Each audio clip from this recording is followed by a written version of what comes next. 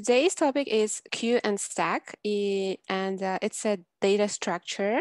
So let's start it. Overall, we will see what the data structure is, where we can store their variables in the programming language as in Python, and especially what's the queue and stack. And we will also see their built-in structure in Python, and we will implement their queue and stack process. And also we will continue to work on with their traversing process as in BFS and DFS, which is also most of their same as in the queue and stack word. So later we can practice it after the presentation. Yeah, overall, we can have a data structures as in different type, especially in the Python. It's a numeric sequence type. As you can see here, the mapping or dictionary and any set types and Boolean type variables. But what they exactly, if we have some array or list in a just usual list, and you want to get access to any variables in that list, any item, especially their queue and stack means here that we will work with each items of this array in order, in right order. So we will work on with their beginning and ending parts of their of this list. But here in the Python, we have several structures where we want to update or modify any array or list. It will take linear time. It's not constant time, it's longer. So that's why we already have in the Python the built-in structures as in collection the queue or queue, which we can import as in the library also, where all the modification and changes in the list will be in the constant time. That's why later we will continue to work on with the collection DQ in Python. So especially if you can imagine how we can get access to any item in the array, we can think about that like order. So here we can be familiar with the first in, first out things, which means that if you can see this list, first element here will be just one, as in here, and in the queue, we will work with this element when we want to get or reach that element. But we can add it just as in the last element, and it's called enqueue. And by dequeuing, we just delete and get this element from the beginning part, and in the ending part it will be just appending things. So in the queue, as by the meaning of this word, we're just working on with all elements in the order by getting the first element which came first. So, and here we can implement it by two ways. As I said and mentioned before, we have library as in queue, which we can import and just do some functionalities with this type of the functionalities. So by adding their elements to the queue, we can use put, and by deleting it, we can use the get functions. So overall, we can also set up the maximum size, checking for the emptiness, and just again to see their queue size overall. So their next library for implementing their queue will be their queue things, which is a little bit different rather than just queue. However, it's also similar to implement. We just can import their dequeue functionalities and append or add the elements to the end of their list, and then later just delete it as in like pop left, which is the leftmost or first element in the list. So it's all will be in their constant time. Also, we have extra or additional functionalities in the queue, which will be copying, extending, removing, reversing. But especially in the queue, we need most of their just two main of them as an append and the pop left. So just pay attention to the pop left. However, later we will implement this queue in the stack. So it will be the same library and we'll work on with it. Yeah, so the next data structure is stack here, when we just work on with all the elements in different order. When we just do these things last in, first out. So we, if you want to reach any elements, we'll just get from the end of this list and added the next one again to the end of this list. So it will be popping and pushing as in other programming languages, but in the Python we can again append or pop these things. The first implementation will be the same as in like queue library, but here's is LIFO queue, where you can implement it by the functionalities as in putting and the getting again. So it's just pretty same, but their name of this library is different, where you can implement the stack. So it will be also in the constant time. We have pretty the same functionalities here.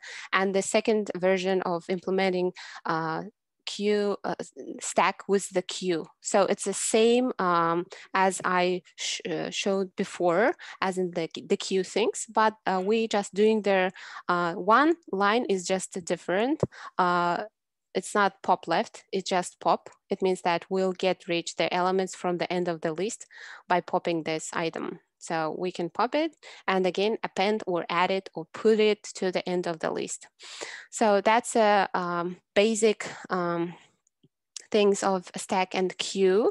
And here's we can do some little practice, or if you already solved these problems, we can continue to work on, and maybe you can try to think now how we can implement it, or how exactly we use stack or queue for this problem. Yeah, if it's too easy, we can continue it. So let me explain it, the given problem.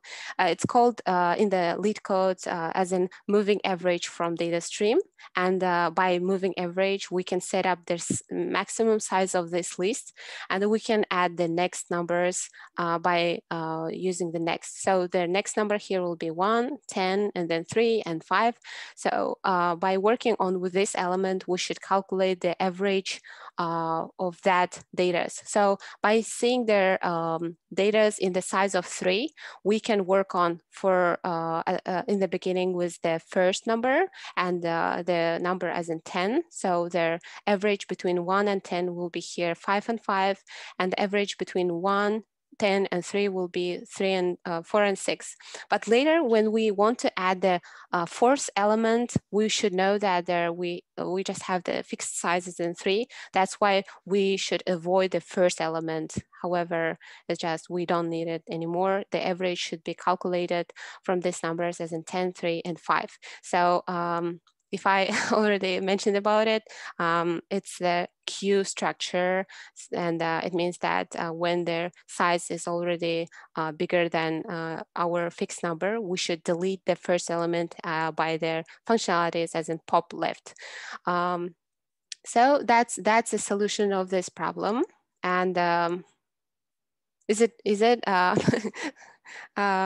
pretty understandable? Yeah, and also so the next question here will be valid parentheses, where we should just see, is it in the valid order, all the parentheses? And as we can see in the first example, it will be all true or correct. And in the second example, it will be false. However, the orders is not correct. So that's why we if we'll think about there as in the solution by using queue or stack, the solution will be pretty obvious. But in other cases, if you can think about the solutions by solving this problem, will be a little bit complicated. So here, if you can imagine, once we get the opening parenthesis, we can think about how where we can close it, or do we have any closed parenthesis for this pair? And if it's if we can close this pair of parentheses, we can be sure that it's correct for this first piece of string. So as in the next one, we can also continue to work on with all the parentheses. We can then later continue to work on with this in this example, just to be sure, maybe code it. But yeah, so in the LeetCode, it will be their 12th problem. Later, we can also focus on this problem, but let me explain a little bit the other parts of the queue and stack here. So Q and what's the Q? How can Q work in the traversing, as in like tree, graph? However, it's very helpful to implement. Oh, All right. Sorry for interrupting you. I was wondering, were you planning to solve the parentheses problem? Oh, sorry for my cat. The yeah, parentheses problem in breakout rooms, or maybe we sure. can, like all of us, open lead code and solve it all together and discuss it, so everyone understands how stacks work and what are they used for. I don't know. I think up to us. If everyone wants to try to implement it first, we can do it, and later continue to work on with the traversing things. Yeah. So, what's the better way? May I ask you to open a lead code and Sure. this problem? It's pretty simple, and basically we all can do mob programming and basically tell you what to type. So you're going to be just typing, and we are going to tell you what to type. How does it Yeah, sound? that's gonna be cool. Yeah, let's try to do it. So let me open my lead code.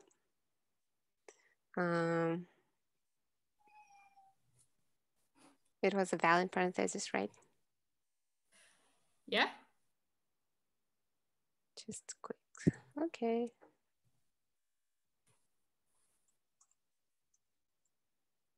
While it's opening, I highly recommend to everyone the daily challenge. If you want to get up to speed with some competitive programming, but don't have a lot of time to dedicate, daily challenge is a good option. Yeah, so I just cleaned it up. Here's the problem statement. It means that we can work on with the 3 characters, as in like their simple parentheses, curly parentheses, and like this rectangle type of the, I'm not sure how exactly to call it. So, but overall, right, we are just given the string, which contains this type of the parentheses, and we have to just return true or false statement. Is it correct, or is it in the correct order or not? So what do you think? What structure will be better for here? How we can solve it? How we can track all this process and be sure that we have the true order of the parentheses? I think we need to create first like object. I mean, like object in JavaScript. I'm not sure how it's called in Python. I mean, like key value structure, like with key as a open bracket and value as a like close in bracket. Yeah. Okay. And then like dictionary, right? When we will work on with all the elements which has own pairs. So are you saying that the key value will be open or close parentheses? I'm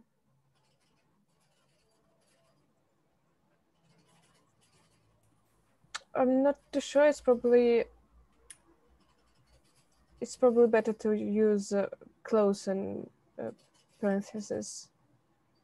Okay, so it means that once we meet the close parentheses, we can check this out. Is it has the like open pair, right? So in that case, we can continue to work on with that thing. So yeah, I think it should work. Here's the next pair. Okay, and then we just have all the string lengths. Definitely, I think we can iterate all the characters or parentheses in the string, and we can check this out. Is it open or closed, right? So if this parenthesis equals to something, right? So how we can track this out? If let's say that if we see that this parenthesis is already in the dictionary, maybe we should check this out to the opening, closing things, and later what we can say that here.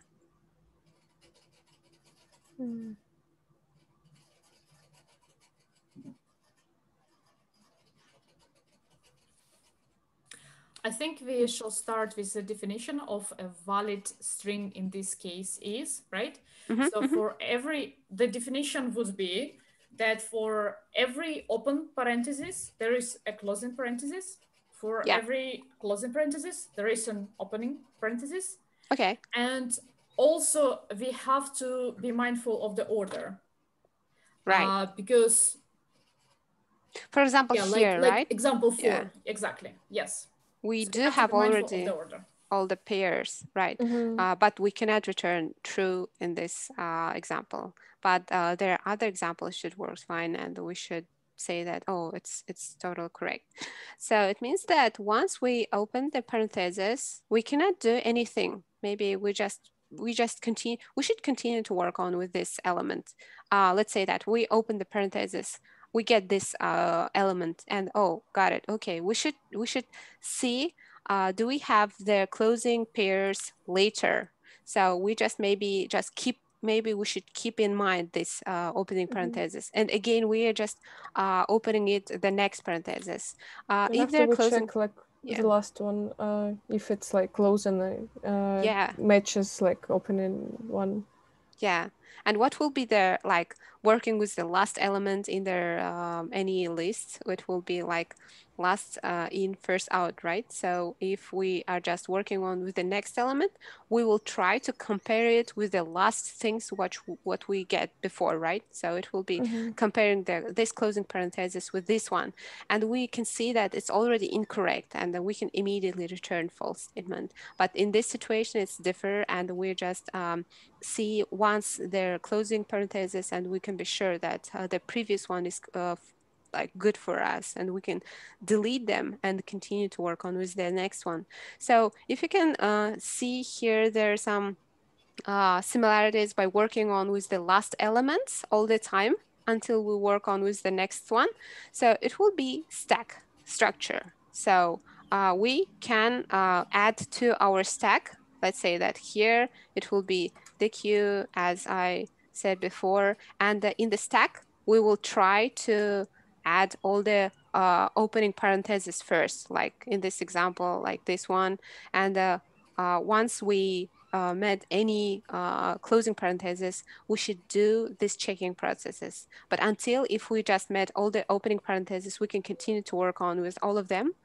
And if just it's not empty in the end, we can also say that it's not correct for us. It's not balanced, right? So let's say that here it will work by this way if the parentheses will be open, and we can just check this out like this one in the like type of this opening, right? So like this one, maybe this one, and the third character, it will be like this one. In this case, it means that we should just keep track these characters and add to our stack, as in like this one. And once we met any closing parentheses, we can do some changes and updates to our according to our stack. So it means that by this, I will add their elements to our stack. So it will be append, and it will be just this character, which is P, which is just this parenthesis value in the string, one by one. So once it open parenthesis, I will add it. It means that in else statement, it will be just closing parenthesis, and we have to do something. Maybe we should just check this out, and by using the dictionary, we can be sure that what exactly the next pair of this closing parenthesis will be. So it means that we do have the current element, which will be P here, right? Which is closing parenthesis. Once we met it, we have to check the last element and try to compare it. How we can get this dictionary pairs. Oh, sorry for that. So it means that we can get that opening pairs by getting as in the key value of closing parentheses. Here's the closing parenthesis as in the key representation, and we can see if it's equal to their last element in our stack, right? So it will be just last stack. In the Python, we can just use -1, which is the last element. If our stack is also not empty, maybe we should check this out also. And it means that in that case, we can not to add the closing parentheses. However, we don't need it anymore. And also we can add this one. However, it's already a good pair, and we can avoid it and continue to find any unbalanced part of this parenthesis. So that's why we don't need it. And again, if the next character will be by this one, it means that we can immediately also delete the last element in our stack. But if it's just different one, as in like this closing parenthesis, it means that, oh, here we do have some some cases which makes our parentheses unbalanced. So it means that in other cases, if they're not equal, we can return just false. So in that case, our iteration will stop, and we will just continue to work on with other. We won't do any works with this traversing.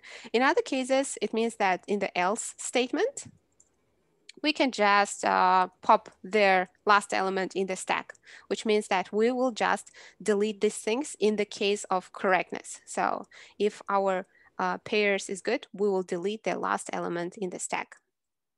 Okay, let's say that if we do just have this, like this example, which is already unbalanced, right? It means that once we met the opening parenthesis, we all the time add it to our stack, and it's never ended, and we won't come back to this line. We won't continue to work on with this line of code, and it's never returned false, right? So in that case, once we just left it with their not empty stack, we should also return false. If we do have stack, we should return false. In other cases, it will be true by default.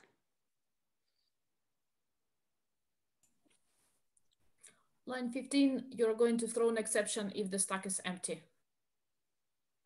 Yeah, right. So I can say like, especially I can say like this one, but what if we just don't have any, something like that. Let's say that if our characters or example will already started with this character, it means that it's already false, right? So that's why we have to check this out if in the case, yeah, again, right. So if we don't have any stack, it means that we cannot get the last element in the stack. So just avoiding their, yeah, so it should be like different, like or things. If we don't have any stack, or if we, if their last element not equal to their previous things. So in these cases, it will be false. In other cases, we'll just avoid a good pair of parentheses, and we'll continue to track all others in our example. So I think we should check this out, right?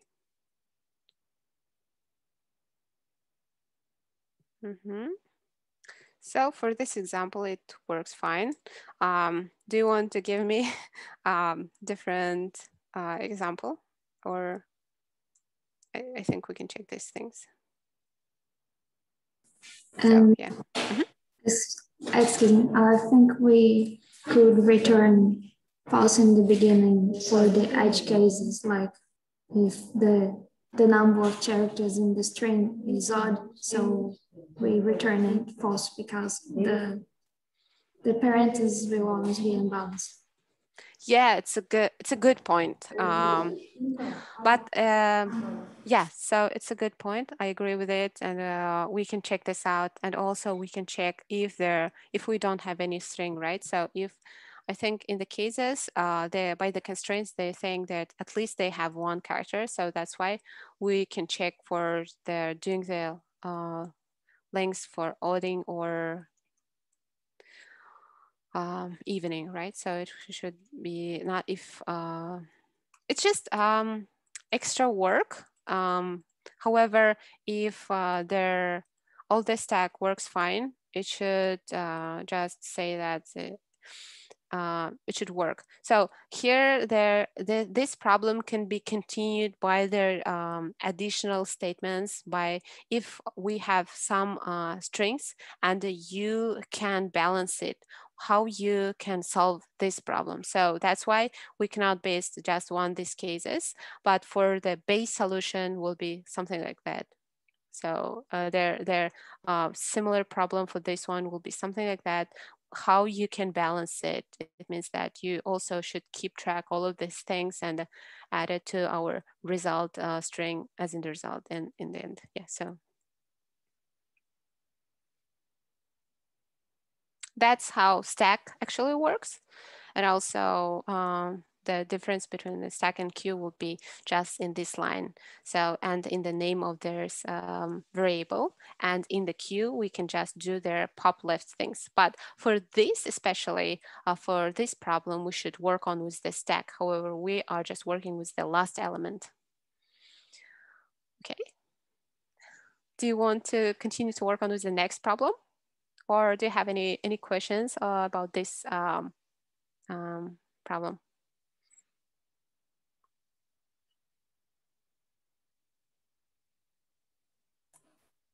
I think all good. We can continue and then get back to breakout rooms and solve more problems. Yeah, right. Sure. So the next things, it's just all the little practices of this part will be about their working with lists and working with string things. But the next big also part of this traversing things, it will be BFS and DFS things. Let's say that we, if we do have some graph here, how it will work for the working with queue. So like overall, you can, what's the BFS here? It's a breadth first search. It means that from the A, you'll see all the neighbors first and then continue to work on with other neighbors of neighbors. And we also have this data structure as an depth first search. It means that from the A, you'll go to the C, F first, as by traversing it depths first, and then continue to see other neighbors of these nodes. So how we can implement it by using queue and stack here. As in the queue, we can start from the, let's try to find short paths from A to H node here. And it means that we can continue to implement it iteratively. So here's the two words. You can implement the BFS or the DFS by recursively and iteratively. And in the iterative implementation, we need queue and stack data structures. By working on with this example, we especially focusing on the queue and BFS traversing. How it will work? Let's say that our queue will work on with the first element as in the A, and it will continue to try to get the breadth first, which means that they're like closest nodes, as in like here's for the A, it will be B and C as in the neighbors. So we will traverse them first and see, and also at the same time try to compare it to with the H. Is it H or not? If it's H, we will immediately also stop traversing it and return as in the result. And as in the breadth first search for the traversing with this element, we will see the next neighbors of for the node as in C and B here. So how exactly the queue works here? All the time we'll work on with the first element in the list. So it will be in the beginning just A, and the neighbors of A will be C and B, but we'll delete their first element, right? And by working, by having their C and B in our list queue, we'll again reach the first element in the queue, which is C, and we'll try to find out the neighbors of the C, but we'll at the same time delete the C and adding their neighbors of the C to the end of the queue, and it will be F and D here. And the next first element here will be B. We are trying to find out any neighbors of B, which will be here the H and F. So once we met H, we can just stop here doing some iterations and returning that way or path between H and B. So that's how queue works here. That's why we don't need any other nodes if especially we're looking for some node. So we can implement it by using this code. It also works, as I said, iterative way of implementation. Again, we can import their Python library as in the queue. In the JavaScript, it can be just simple array, and you can add in the end and work on with the first element, but here we can just create this queue as in again with the dequeue functionality, add the first, let's say that if we do have that graph and we have the first like starting point, which is A, and the goal will be H node here. So we will add the starting node for our empty list of queue, and later we will work on with this queue until it will be empty in the end. So in this line of code, as in the node equals to the queue pop left, so you can see that we are just getting the first element in the queue. And here we can imagine that the queue is already empty, but we have to explore and we have to see other neighbors of this node, as in like B and C.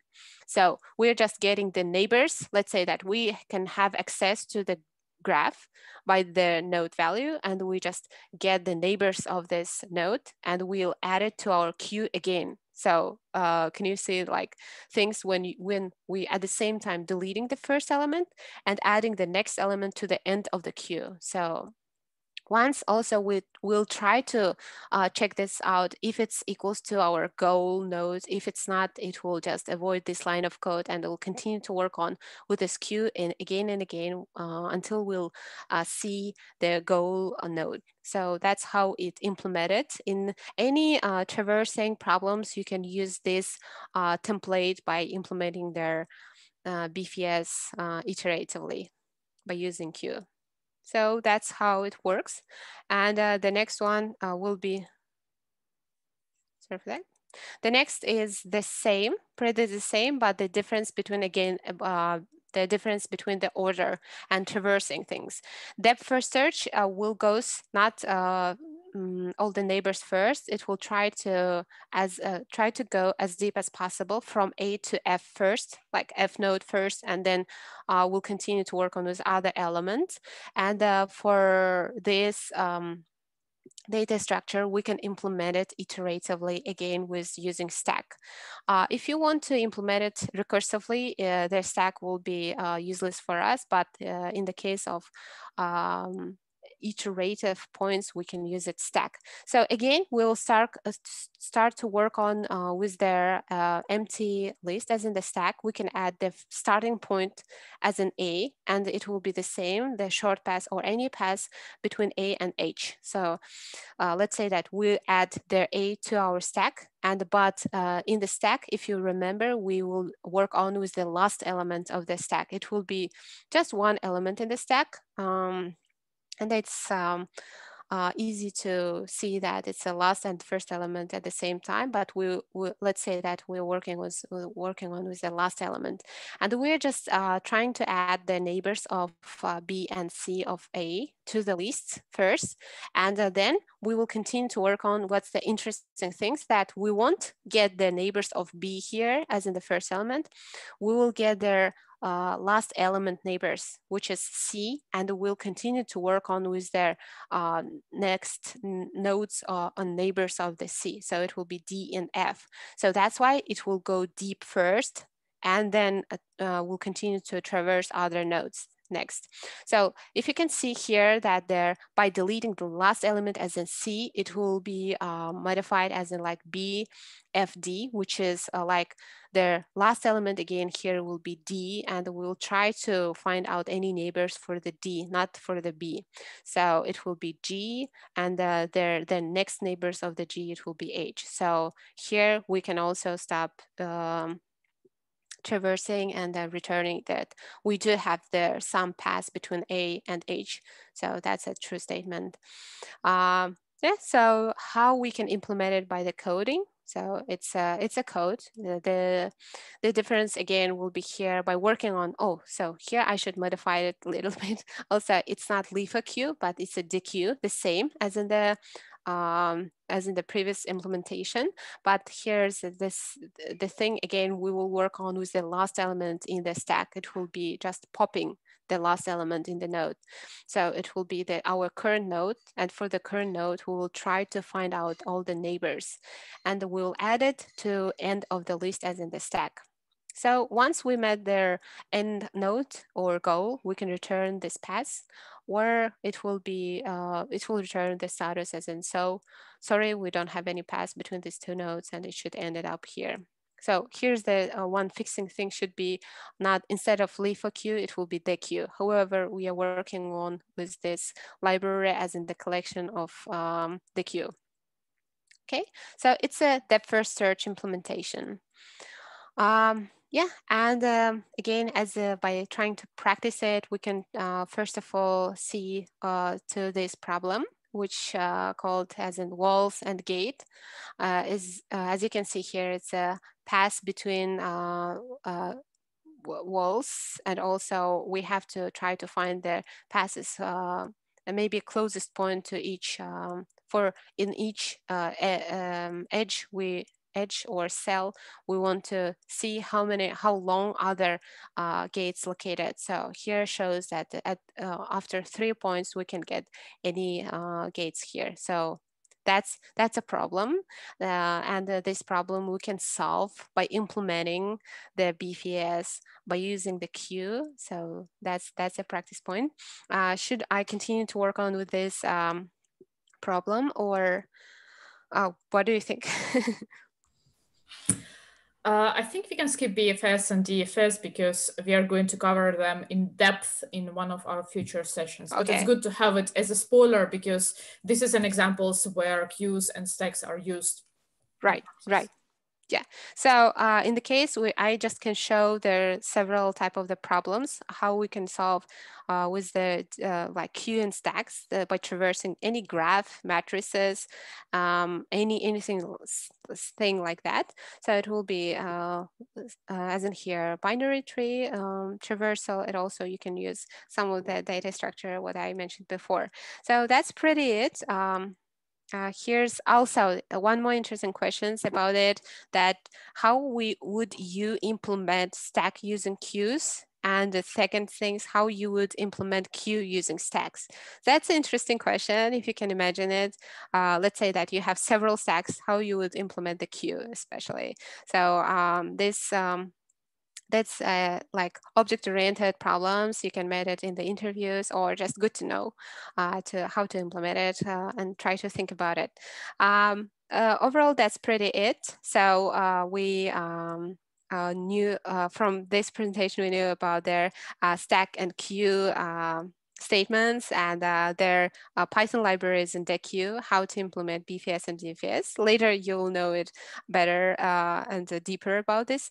And yeah, so we can continue to work on the problems and try to practice it. That's it. In the end, yeah, well, here's the list of the problems.